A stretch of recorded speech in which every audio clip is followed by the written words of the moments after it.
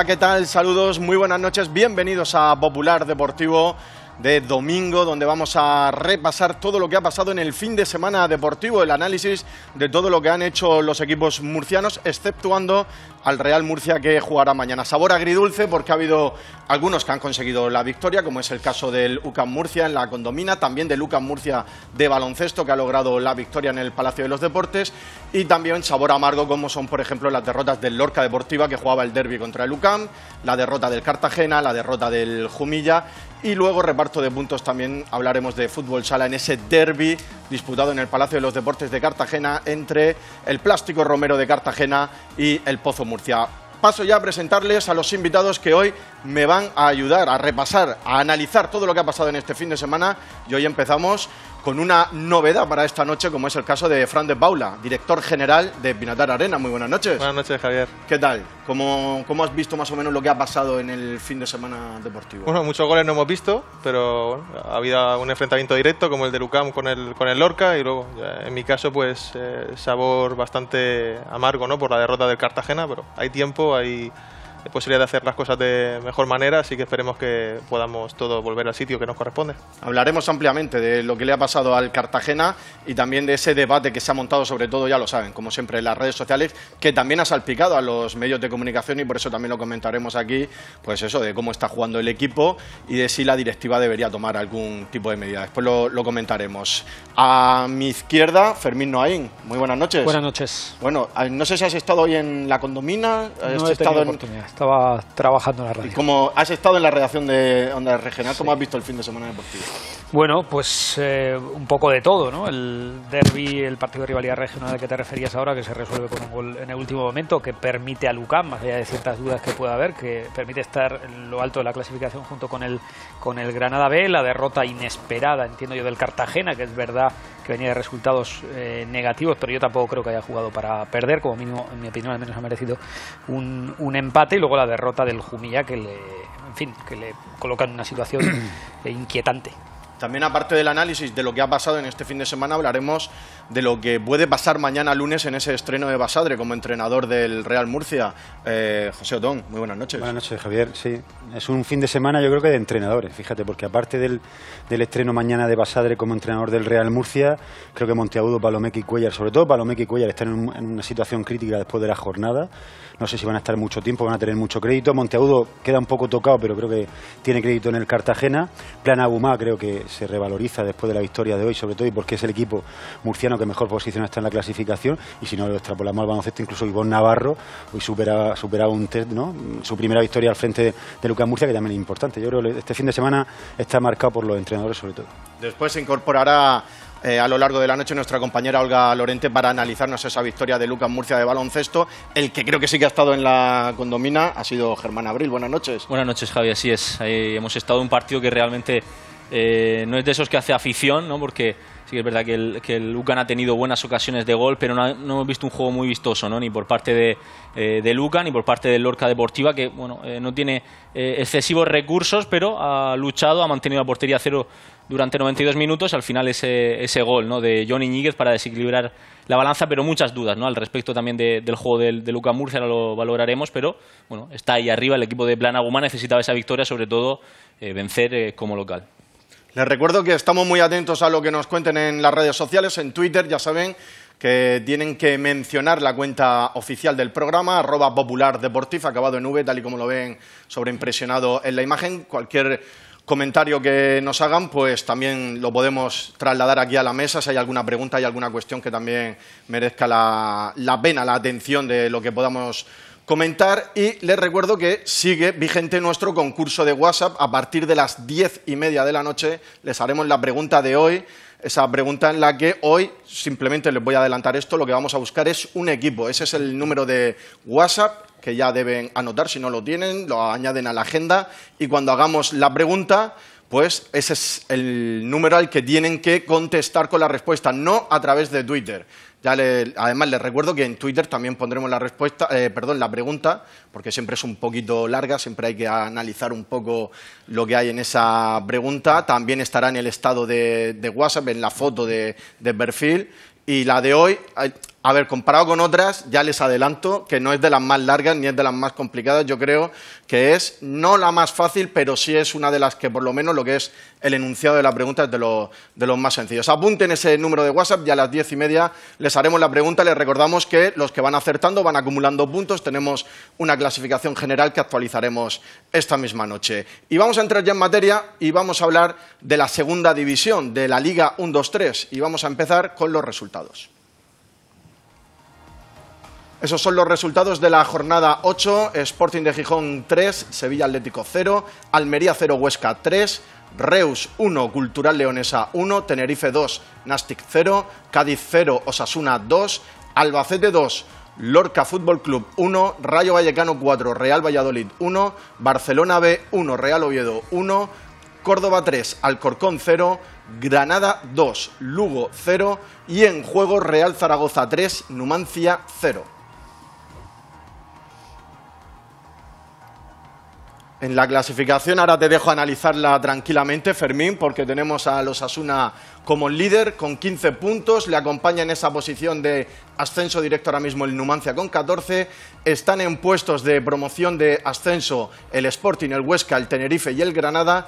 Nos vamos hasta la posición 19ª, ahora mismo en puesto de descenso, para encontrar al Lorca Fútbol Club con 8 puntos, pero a tan solo uno de la salvación, y le acompañarían en ese descenso Albacete, Nastic de Tarragona y Sevilla Atlético.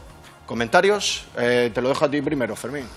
Bueno, primero la situación del Lorca.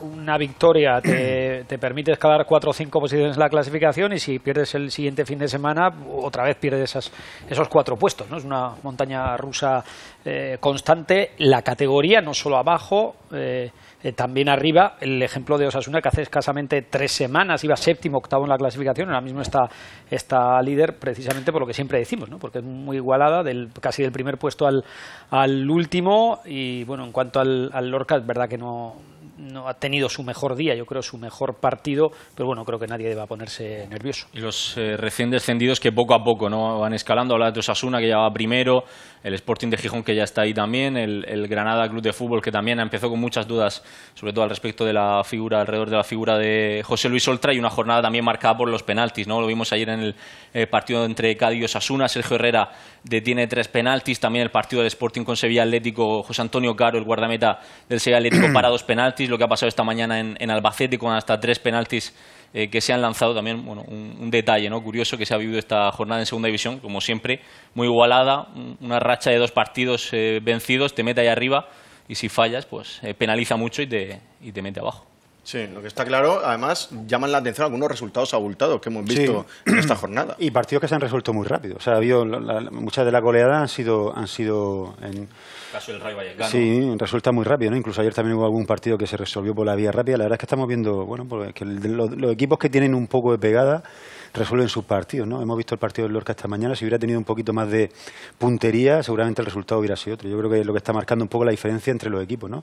Tener gente arriba que meta los goles. Una pena, Fran, el punto que se le ha escapado hoy al Lorca. Sí, porque lo ha tenido muy cerquita al final con ese penalti fallido, pero bueno, creo que de lo que estáis hablando, creo que se puede sacar la conclusión positiva para el Lorca, ¿no? Equipos que incluso estaban muy cuestionados internamente, pues como el propio Granada o el Córdoba, encadenando un par de victorias puede sacar la cabecita, incluso el Granada, que se mete en puestos de playoff. Entonces el Lorca lo que tiene que seguir haciendo es hacer del Artés Carrasco un fortín, seguir consiguiendo los puntos, porque seguramente pues una victoria fuera de casa llegará, pero lo que tienen que hacer es hacerse fuertes en casa, ¿no? E intentar que los equipos rivales vean como algo dificultoso el visitar Lorca. Así que creo que es algo positivo, y supongo que nadie, ¿no?, podía esperar que el Lorca estuviera muy por encima de donde está. Al final las posibilidades y la clasificación te marca dónde están, esto es larguísimo, pero creo que el Lorca, si tiene algo, es esa paciencia para saber dónde están y saber que esto termina al final de mayo. A mí me da la sensación, viendo el partido esta mañana, además en directo, creo que el Lorca lo que necesita un poco es perder la inocencia, ¿no? Adelante y atrás, ¿no? Porque hemos visto un partido en el que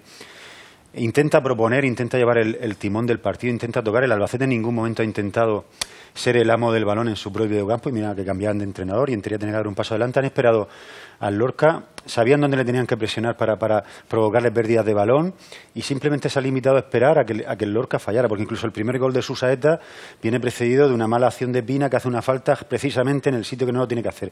Y ese tipo de cosas atrás han provocado que el Albacete pudiera marcar. Incluso la jugada del penalti, el 2-1 también es un poco inocente en el sentido de que es un jugador que está muy cerca de rematar a la portería. Eso no es una jugada manifiesta de gol que tapas, que impides a un contrincante de rematar, ¿no? Y luego ha tenido 2 oportunidades en la primera parte, que la de Manel y luego en la segunda parte la de Ojeda, 2 ocasiones manifiestas de gol que hay que meterla. Una de las 2 hay que meterlas para sacar algo positivo. Si da ese paso, si sube ese escalón en Lorca, de perder un poco la inocencia y tener un poco más de mala leche, tiene que ganar muchos partidos por la proposición, por la propuesta de juego que tiene, pero es que falta dar ese escalón. No, es que esa es la segunda división, que a lo mejor en segunda vez haces esa falta y es muy difícil que haya un jugador como Susaeta que te la pueda poner ahí, pero es que segunda división tiene eso, jugadores que tienen 3 ocasiones y marcan una. Pero seguramente Curro Torres esta semana ha hecho muchísimo hincapié en ese aspecto, y no solo en la jugada de Pina, sino en otras jugadas en las que hemos visto que el Lorca ha hecho faltas quizá innecesarias, no cerca de su área, cuando tienes un especialista como Néstor Susaeta. Yo no creo que sea tanto inocencia, sino como falta de tensión. Hemos visto mucha falta de tensión defensiva en el Lorca durante todo el partido, también con balón, especialmente en la primera mitad, en la segunda un poquito más suelto con la posesión, y el Albacete teniendo las ideas muy claras, ¿no? A pesar de que Enrique Martín lleva muy poco tiempo, pero ya con 3 centrales, acumulando muchísimos jugadores por dentro, ahí han imposibilitado, ¿no?, que el Lorca efectúe el juego habitual con Eugeni, con Noguera, que seguramente ha sido el más destacado, el que ha aportado un poquito más de calidad en el centro del campo, Javi Muñoz, que también ha estado muy poco participativo. El plan le ha salido bastante bien a Martín Monreal, y luego, bueno, pues esa suerte, ¿no? Tienes 4 ocasiones buenas de gol, tan solo aciertas en una, y es yo creo el gran hándicap, ¿no?, que está sufriendo esta temporada, en este inicio de temporada, el Lorca de Caragol. Antes de ver el resumen, el Huesca 0-3 al Almería, está a un punto de liderato. Fermín, ¿te sorprende lo que está haciendo el Huesca en este arranque? La verdad es que no mucho. Tiene futbolistas muy interesantes, ya lo vimos, por ejemplo, el día que jugó el Lorca allí lo confirman, ¿no? Tiene a Cucho Hernández, que ayer marcó 2 goles, Melero, que un centrocampista con mucha llevada, que ya lleva 5, el año pasado también marcó 6-7 goles.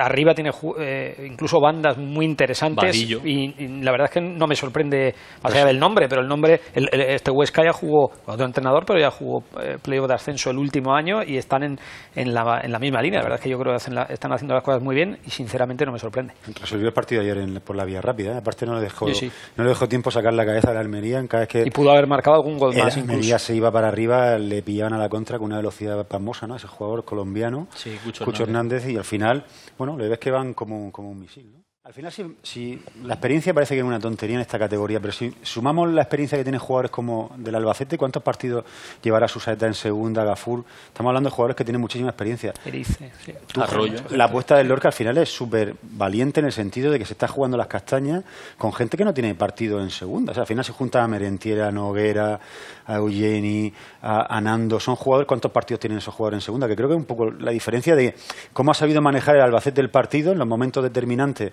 cuando ha sabido parar el partido, cuando ha sabido jugar con los nervios del Lorca, y el Lorca, sin embargo, parece que le ha venido un poquito. Al contrario, grande. Se le ha faltado inteligencia, oficio. Además, habían hablado de esto los jugadores del Lorca en la previa, de jugar con la ansiedad del contrario. No han podido hacerlo. También les ha faltado un pelo de fortuna, porque el gol llega muy pronto, y eso allana el camino al Albacete, que era un equipo que llegaba con muchas dudas, y en ese sentido yo creo que no ha sabido, efectivamente le ha faltado cierto oficio como para haber aprovechado, haber forzado un poco más una serie de acciones. Yo creo que el Lorca, sobre todo en la primera parte, se lo ha puesto muy fácil al Albacete, que es verdad, daba la sensación de tener bastante estudiado al Lorca, pese a que Martín llevaba poco tiempo, porque sabía que tenía que robar, y sabía que el Lorca arriesgaba en la salida de balón, y luego ha hecho un fútbol muy rápido, muy directo. Es un equipo del Lorca que arriesga mucho en salida de balón, pero seguramente sabía que impresionar, ¿eh? El Albacete iba por Pina, o sea, que tenía el balón Pina y por Frank Cruz, iban a por Pina. No, muy sencillo, ha ido a cerrarle por fuera, sabía que la salida más limpia de balón que puede tener el Lorca era por banda, que ha ido en este sentido el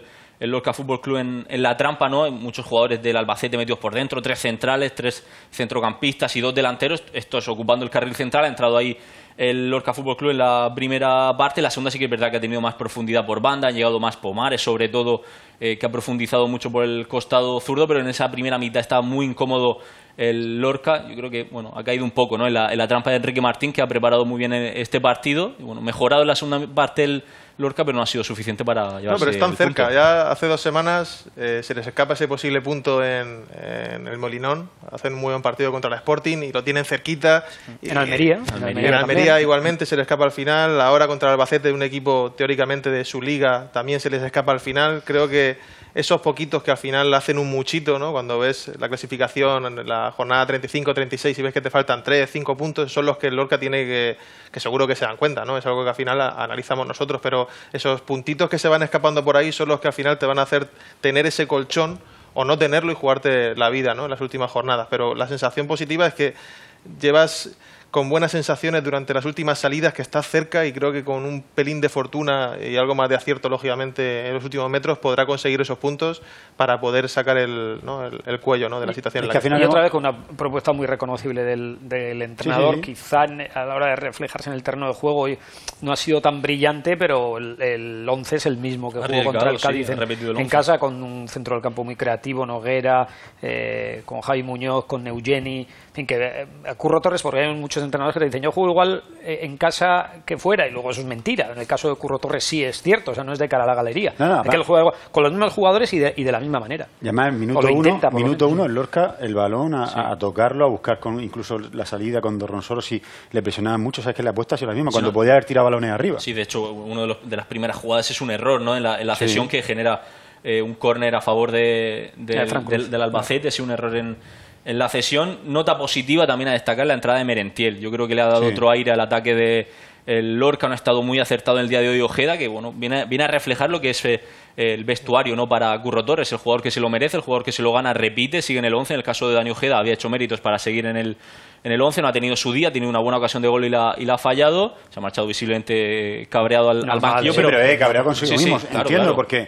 Porque al final el que falla un gol clarísimo. No, claramente, eran los mismos gestos antes, cuando falla la oportunidad y cuando ya se ha marchado del terreno de juego, se le veía en la banda tirándose de los pelos, literalmente, porque era consciente de la que había fallado, que es una jugada clarísima en la que incluso él, es muy fácil verlo desde fuera, claro, pero puede controlar incluso el balón, porque el jugador rival más cercano está a 4 metros, puede controlar, tiene tiempo de sobra para ponerla en el sitio, pero intenta resolver de primera, se precipita y la tira fuera. Y no ha hecho un brillante partido, que haya sido ese solo su único fallo. Al final es un jugador que no ha estado bien en el partido. Hay muchos jugadores que han quedado no señalados, pero que no han jugado nada. Sí, el caso de Pina, Nando tampo ha estado bien. Y a Pina lo ha cambiado directamente en el descanso sin tener tarjeta, lo cambia porque está sufriendo muchísimo. Ha penalizado muchísimo Pina, ¿no? Que se le ha visto bastante nervioso desde el principio. Bueno, cometes una falta en el minuto 7 que significa el 1-0, pues el jugador, a pesar de llevar el brazalete, de ser un jugador veterano,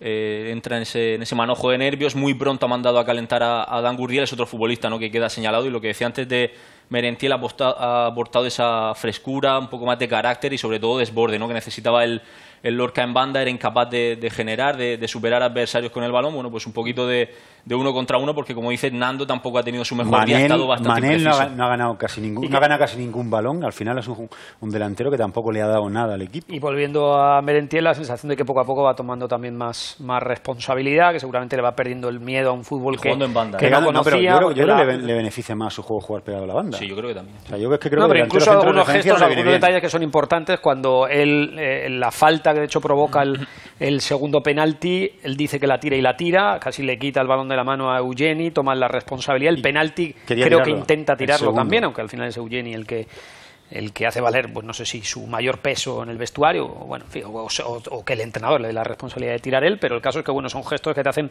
ver que, supongo que el último gol que marcó Merentiel contra el Cádiz también le ha ayudado un poco, y son futbolistas que tienen que ser muy importantes, ¿no? En el caso del uruguayo. El calendario quiere ahora que llegue el Zaragoza, que justo está jugando hasta ahora, iba ganando 3-0, un equipo del que siempre se espera muchísimo en esta categoría y que ha empezado muy mal la temporada. Sí, bueno, en la línea, ¿no? de los equipos que comentábamos antes, parece, ¿no? Que había una rebelión, ¿no? De equipos un poco más modestos, el caso del Numancia, el Lugo, que también están ahí arriba, pero bueno, el Zaragoza, que tiene equipo para mucho más, que de momento va ganando holgadamente, es un equipo la verdad bastante interesante, con jugadores veteranos como el caso de Toquero, otros futbolistas como Borja Iglesias, que no lleva tanto tiempo en el fútbol profesional, pero que también ha demostrado que tiene sobrada calidad para esta categoría, un equipo bastante peligroso. Yo reivindico lo que ha dicho Fran, tiene que hacerse muy fuerte el Lorca como local, de momento mostrando su versión competitiva en el Artés Carrasco, debe seguir esa línea y bueno, intentar ganar y sumar lo que no consigue fuera de casa. Toquero ha metido hoy 2 goles, el 1-0 y el 2-0, el 3-0 ha sido Borja Iglesias de penalti en cuanto al Zaragoza, y es que, Fran, esta categoría no da tregua, la Liga 1-2-3, porque es que luego hay que visitar al Barça B y luego viene el Tenerife. No, es que en cualquier momento a lo mejor el partido que teóricamente es el más difícil es el que resuelves con mayor facilidad. Equipos que se desenchufan del partido se vuelven a enchufar. La semana pasada el mismo Zaragoza contra el Lorca, o la semana pasada el partido del Zaragoza jugando contra el Oviedo, que el Oviedo puede matar el partido y al final es el Zaragoza el que está a punto de llevárselos. Hay tanta igualdad que yo creo que en este momento al Lorca le tiene que dar igual el nombre que visite el Artés Carrasco, porque si juega sus armas y Curro Torres lo tiene clarísimo, creo que el Lorca puede ganar en casa o puede complicar las cosas a casi todos los equipos, por no decir a todos los equipos. Sí. Pues teóricamente, luego lo que tiene que intentar es pescar fuera lo que ahora mismo se le está resistiendo, que tiene tan cerca, pero creo que contra el Zaragoza que venga con esa presión de saber que tiene que ganar, que es el Real Zaragoza, que visita a algún recién ascendido como el Lorca, pero el Lorca seguro que le va a poner las cosas muy, muy difíciles. Y tenemos los ejemplos del Cádiz, el más reciente, que al final se lleva una goleada, un equipo fuerte, confeccionado para estar arriba, y también el caso del Rayo, ¿no? Al final el Lorca como local compite bastante bien, parece que se siente más cómodo cuando juega en su propio campo, así que bueno, no se tiene que ir muy lejos, ¿no? El Lorca para ver el espejo en el que tiene que basarse a la hora de jugar contra el Real Zaragoza. Valladolid la semana pasada no sé quién goleó y esta semana le han goleado a él, o sea, me refiero que al final los equipos varían mucho una semana a otra. ¿No? También, sí. O sea que es segunda división. Sí, totalmente. Por cierto, aviso a navegantes, el partido contra el Zaragoza es miércoles a las 10 de la noche, que es un poco de mala suerte, ¿verdad? Porque un rival como el Zaragoza siempre parece que es más atractivo que te toque en fin de semana, aunque ese miércoles es justo previo a festivo. Por lo tanto, es como si fuera viernes por la noche. Laborable, 10 de la... Ya, bueno. A ver si vienen distraídos. Laborable 10 de la noche muy tarde, de todas maneras. No es buen horario.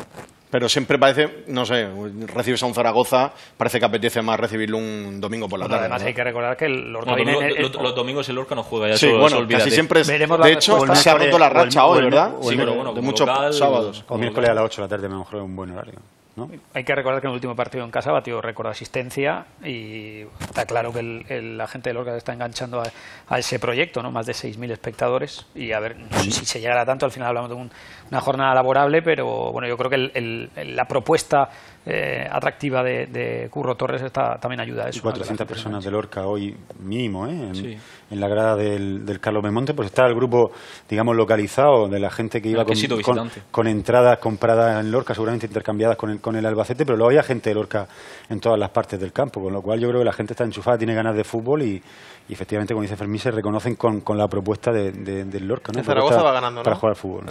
3-0. Fiestas del Pilar. Que se distraigan, que celebren todo lo que tengan que celebrar y que vayan a Lorca pensándose ganadores. Sí. Bueno, eso en cuanto a la Liga 1-2-3, eso en cuanto al Lorca Fútbol Club, al que le deseamos, por supuesto, que en ese partido contra el Zaragoza sume los 3 puntos y salga de esa zona de descenso en la que ahora mismo está momentáneamente, porque esto es muy largo y quedan muchísimas jornadas por disputarse.